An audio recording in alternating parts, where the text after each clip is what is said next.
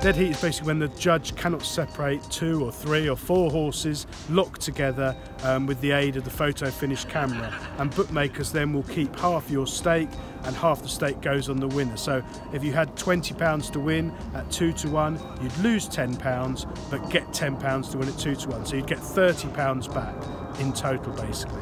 Nice. And what is a Trixie bet? A Trixie is 3 horses in a multiple bet, which is 3 doubles and 1 treble. Is that correct? Hang on, there, do that again. 1, 2, 3. 1, 2. Yeah, it's 3 doubles and a treble, isn't it?